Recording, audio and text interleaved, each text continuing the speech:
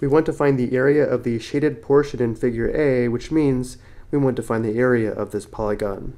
We need to recognize there's not a single formula we can use to find this area, but what we can do is break this up into two areas, and then the sum of the two areas will give us the area of the polygon.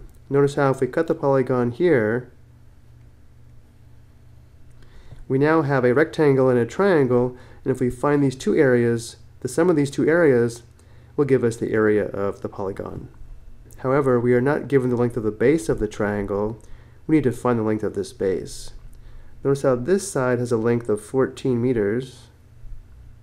This length must be the same as 3 meters plus the length of the base of the triangle plus 5 meters. And therefore the base of the triangle has a length of 14 meters minus 3 meters minus 5 meters, which is 6 meters. Now that we have all the information that we need, the area of the polygon, again, is equal to the area of the rectangle plus the area of the triangle. Using the area formulas, we would have the area is equal to the length times width of the rectangle plus 1/2 times the base times the height of the triangle. Going back to the polygon, notice how the length of the rectangle is 14 meters, the width is 5 meters. Looking at the triangle, the base is 6 meters, and the height is 7 meters.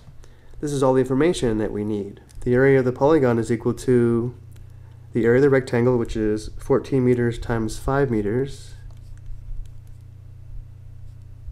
plus the area of the triangle, which is 1/2 times the base, which is 6 meters, times the height, which is 7 meters. Simplifying, 14 times 5 is equal to 70, plus 1/2 times 6 is 3, 3 times 7 is 21. The area of the polygon is 91 square meters.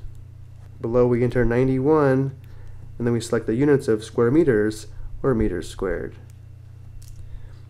I hope you found this helpful.